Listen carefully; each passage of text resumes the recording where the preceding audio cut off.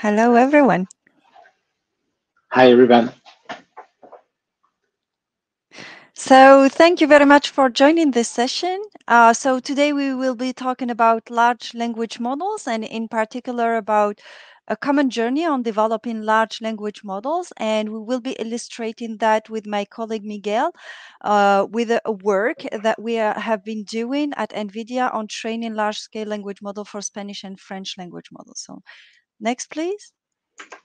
So I think we can skip the introduction. So I will hang it to you now, Miguel.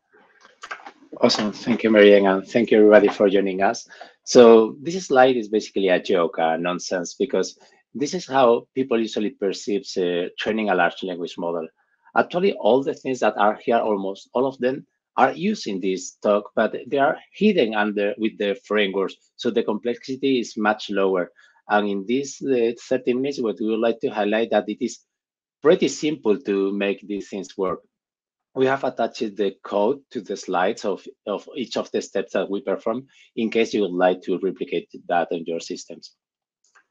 So what are we talking about? We'll talk about a trip. It was once Meriem and I was talking as many times, and we said, why don't we prepare something in our local languages, in Spanish and French? Why don't we try to do that in our spare time, actually? We have some time allocated for experiment, and we decided to allocate that time for this exercise. So we moved from data preparation to pre-train a language model, to use it on other tasks like translation, Q&A, and summarization, to finally deploy that into production. And while learning this, we will explain a few things why huge models are important, how are we using this language model in a different way that we used to use, how we can train the model in a distributed way, how we can query that in a distributed way, in order to have a couple of language models, Mimi in French and Mimi in Spanish. So natural language processing itself is just a discipline that lets you do things with human text and perform multiple tasks, such as sentiment analysis, code generation, Q&A, summarization, and a few other tasks. And that is what we are going to learn to do today.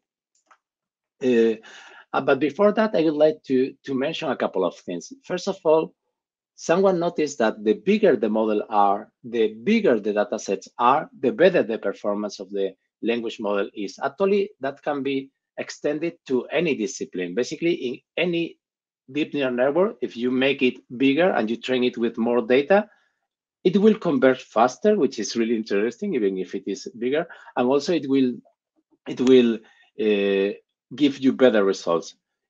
Specifically for NLP, we started using a new architecture, the Transformers one, which basically overcomes some issues or problems that other approaches had, like RNNs or LSTM. Basically, by making use of the attention mechanism, which is a way to let the neural network not forget things in long sentences, we will have a huge increase of performance of these models.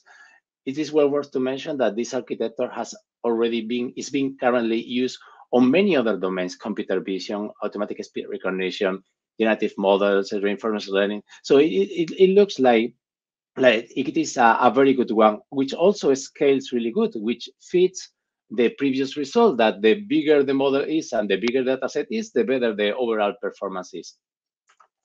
So, and we have seen that basically in the last 2 years, the size of the models using a transformer architecture has increased 275 times. Just to give you some context, AlexNet was only a few million parameters. 10 years later, we are talking about 530 billion parameters. That's a huge jump.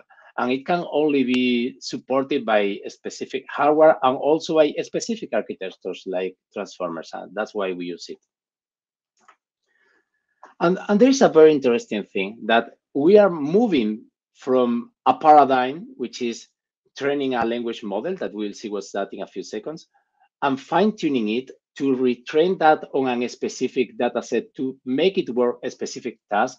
We are moving from that paradigm that has its cons and pros to a different one, where we will just train a single language model, and then we will query it, basically feeding input data in a way that it will produce answers that corresponds to a specific questions. So for instance, we have a task that can be considered sentiment analysis. This is a language model, and a language model, let's start by that. It's just a neural network where you feed some input text. For instance, you feed, my name is Miguel, and you ask them to complete that sentence with a maximum of token or until it considers that it has finished.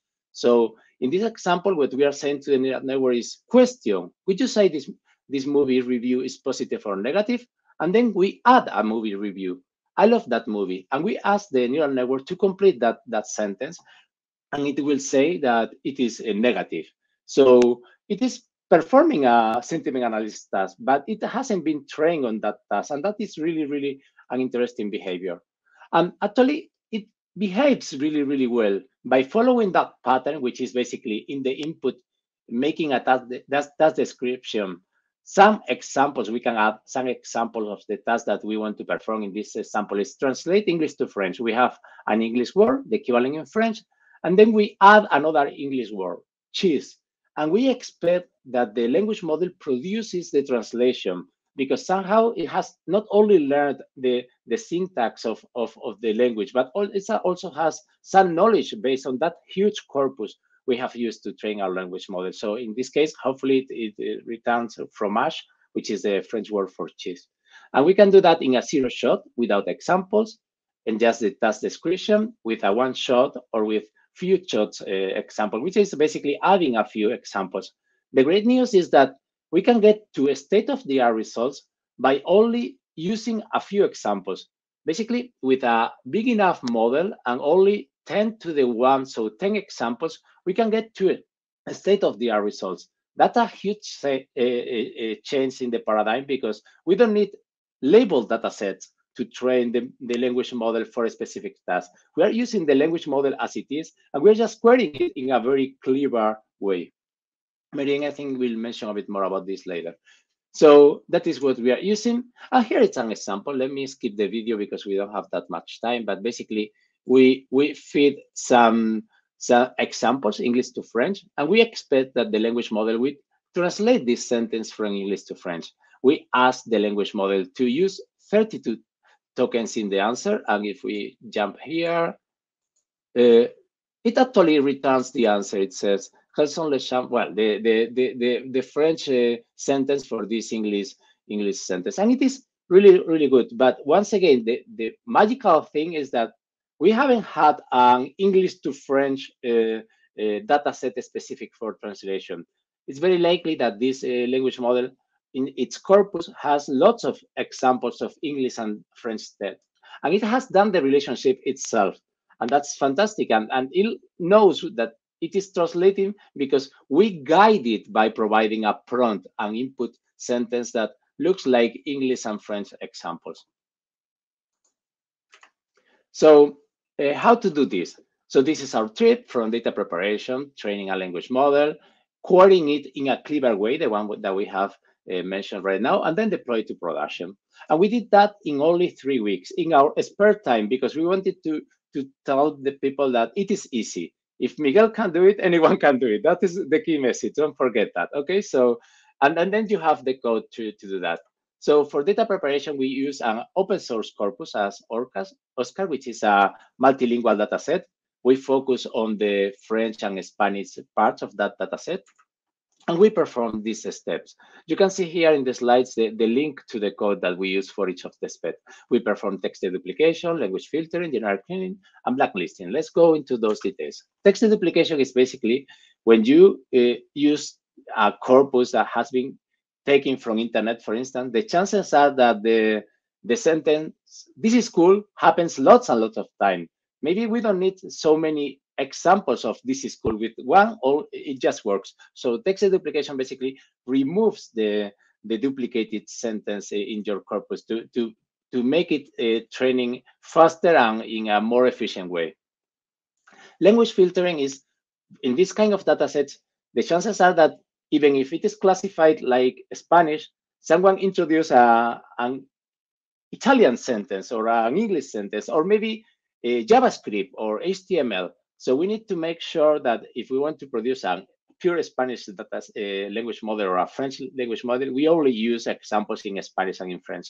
Language filtering step, what it does, it uses a neural network to analyze each of the sentences and try to predict if the sentence is Spanish or French, and if not, just remove it from our data set. Then we have the general cleaning step, which is basically this, even if these corpus are very clean usually, sometimes they have unexpected elements like JavaScript or HTML or other things. We just need to get rid of them because we would like in this exercise to produce human readable text. So we are not expecting that to convert from Spanish to Python. We just want to be able to perform tasks that a Spanish or French speaker would do. And then the blacklisting.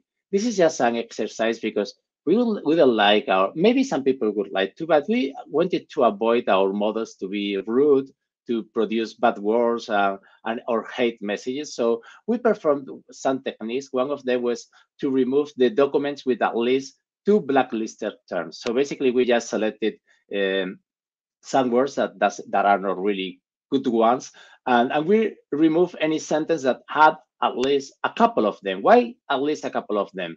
Because some words in our languages can have multiple meanings, and some meanings can be valid and cannot be rude or cannot be something that we wouldn't like the language model to produce. So we decided that silly logic. It can be done during the training, or it can be done as a post-processing step. We decided to do that during the training, but the other alternative also works. And we can do both. So just some figures. For the text deduplication exercise in a real server, it took around 12 hours each. Okay, and it reduced the original dataset to half, more or less, from 282 gigabytes to 117 gigabytes. So we are saving time because we are reducing some amount. And we also did a very important task, which is the language models do not really have text as input parameter. Under the hood, what they have is vectors, numeric vectors. So we need to learn those numeric vectors. That is the tokenizing step. We use a tokenizer, and it just takes 45 minutes to convert the text here to a set of IDs, which is a numerical representation of our words. Finally, we perform one more task, which is to convert our dataset that was originally in JSON-L files to binary format. And that is just because of we will reuse those sentences multiple times, and we want a very efficient way to load them and to have them into memory. So it is well worth this time-consuming task, which is converting to mmap format, but we need to do that. Hopefully, all the code is here, and you can see the command that we need to do that. It's pretty straightforward. And I think that with that, I can give the word to Meriem that will explain in detail what the next step that we did. Thank you, Meriem. Okay, thank you very much, Miguel. So now let's deep dive into training the language model, and in particular into 1.7 billion language model that we trained with together with Miguel. So 1.7 billion is already big, right? But how big is that actually? And let's have a look at that. So next, please. Okay, here we go. So let's actually start by doing some math. So for training a 1.7 billion parameter model, so if we consider a training in FP16 mode, right? So that means that the weights and the gradients are represented in FP16. And if we consider using like one of the most popular optimizers today that we are using, or its equivalent like Adam optimizer, so it will store 12 bytes per weight. So let's do the math. So this model during the training will take about 25 gigabytes. And this is not taking into account the data, the feature maps that are trained actually during the training, right? So, but if you have a 16 gigabyte of memory in your GPU, you cannot fit this model into that GPU. So as you can see, so here, as we scale those language models, so we need to actually develop some techniques to distribute those models. So next, please, Miguel.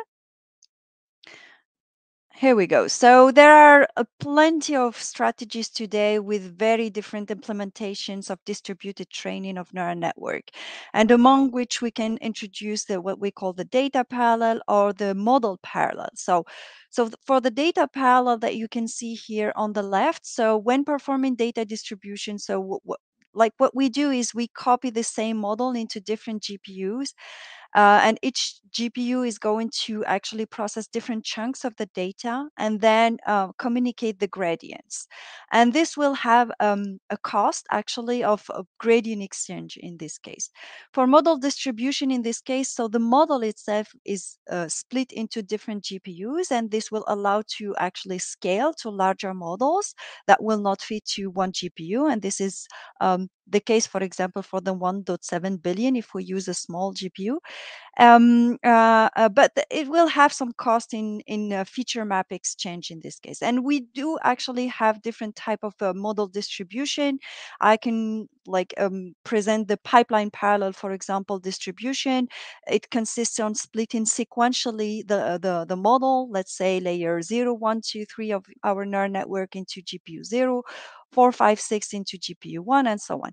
And the tensor parallel distribution that actually split each layer into different GPUs. And this will have some cost in this case. So while we are training those very large neural networks, so we have to choose the distribution techniques according to the hardware configuration that we are having, because so we can have different type of costs in terms of communication actually according to the hardware infrastructure. Okay, next please. Okay, so with Miguel, so we trained the model using NVIDIA library called Megatron LM on several DGX1 servers. So each server is composed by 8 V100 GPUs with 32 gigabytes. So Megatron LM is an NVIDIA open source library for training transformer-based neural network, and it integrates actually different distribution strategies such as the tensor parallel and the pipeline parallel and so on. So on the top, you can see the architecture of the model that we have been using and some hyperparameters that we use for the French and the Spanish model. So those are for your reference, and that those hyperparameters can be used as a kind of starting point if you want to start experimenting. So yes, and what we have been doing also for the training is we distributed our model using tensor parallel equal to 2, and use the rest of the resources for the for the data parallel distribution. And you can see the training performance actually here measured by the perplexity metrics that you can see here. Yes, okay, so lower is better. And actually, the flexibility of the implementation of Megatron LM allowed us to run the training according to the resources that we had available. So we had several training rounds of 8 hours each with the of resources that we can allocate, and we used for each round the resources that we had from 2 nodes to 16 nodes. So this training in total took us about 5,000 GPU hours, V100 GPU hours per model. Okay, so let's have a look at the results. Next. Okay, so here you can see some examples of text generated by the French language model. So on the left, the input prompt, and on the right, the text that was generated by the French language model.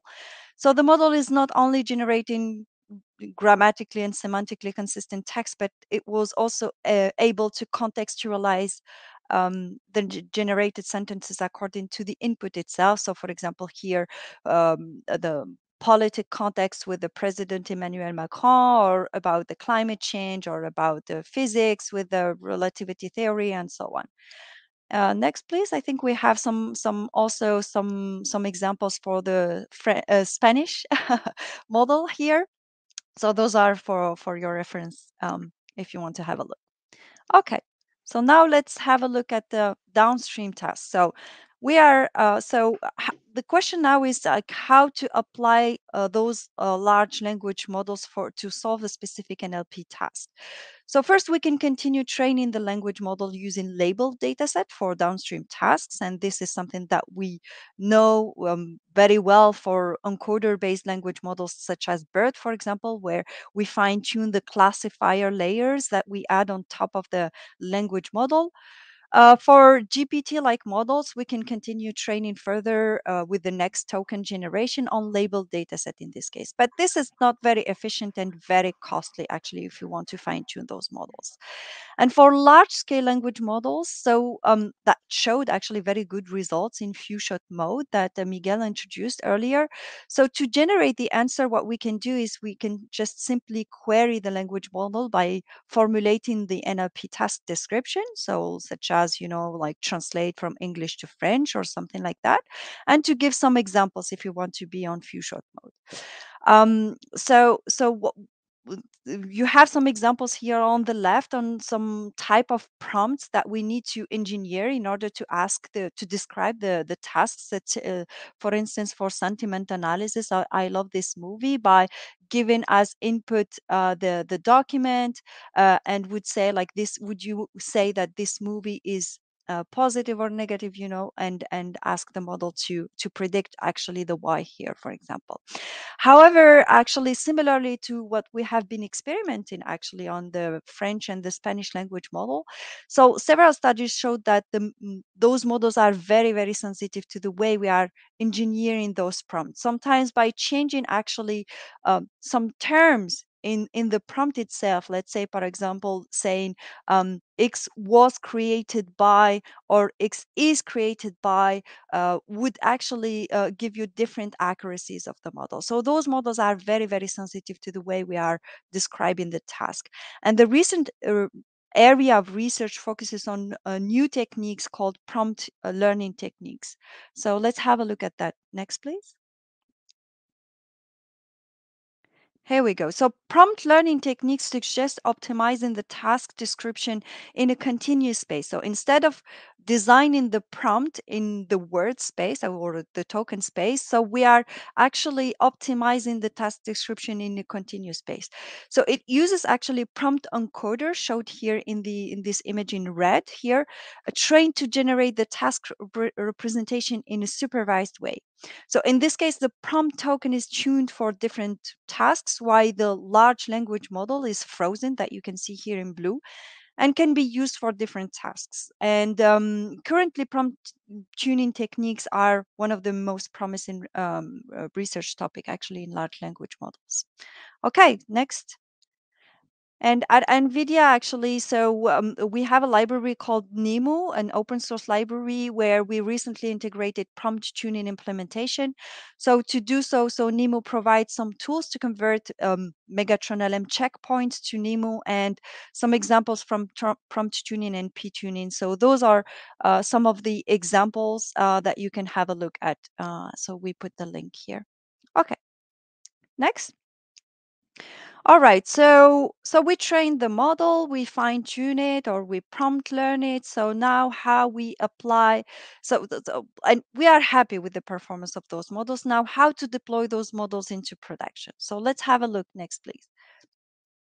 And let's start actually considering the memory footprint, the memory requirement for such models. Let's take, for example, the GPT-3 with 175 billion parameter model. So 175 billion parameter model in FP16 takes 2 bytes per weight, and this would actually take about 325 gigabytes of memory footprint.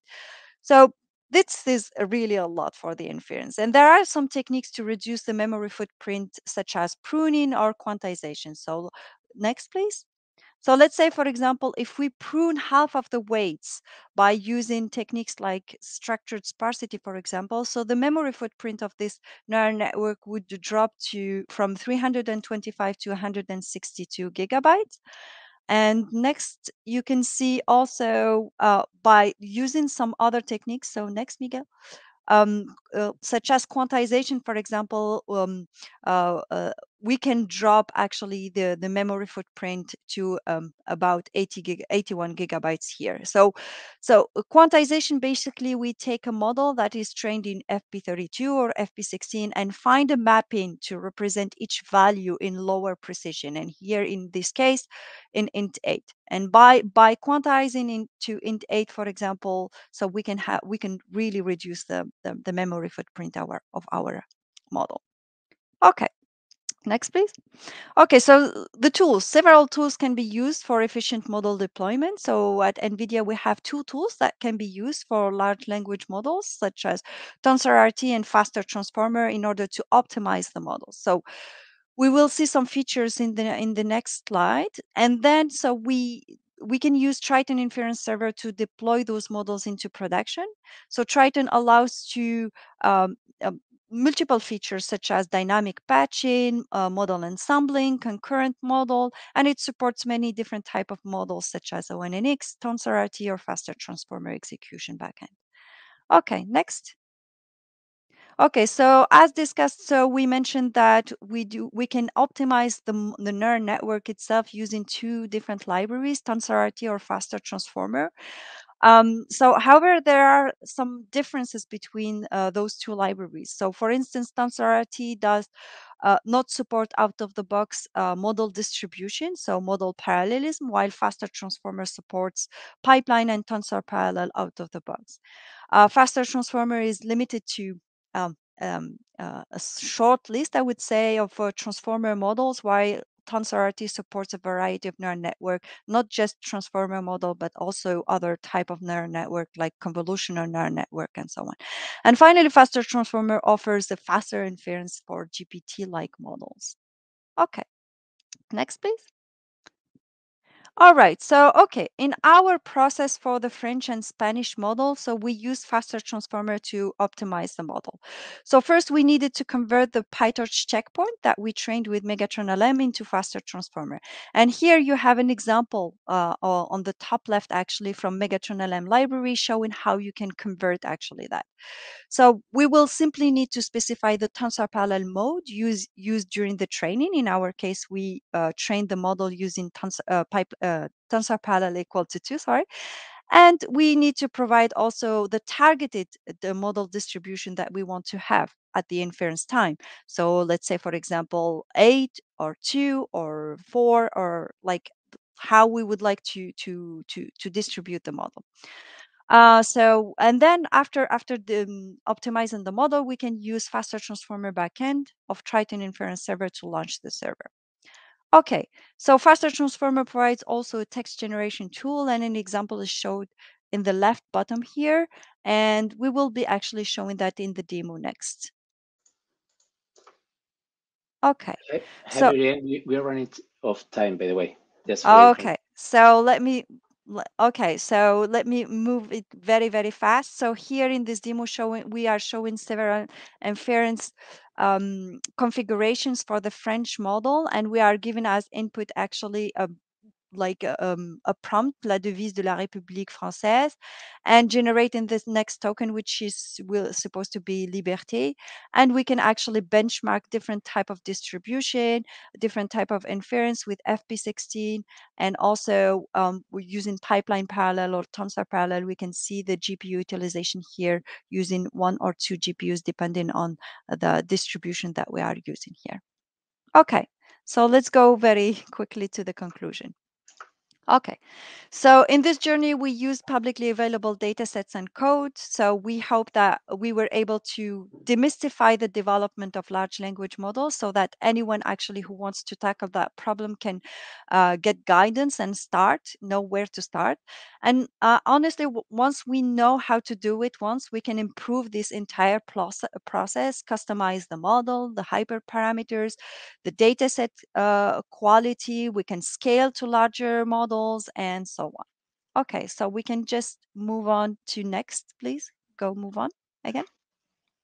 All right. So from NVIDIA perspective, we are actively working on this field. So we have the hardware and also the software solutions for efficiently training and deploying large language models.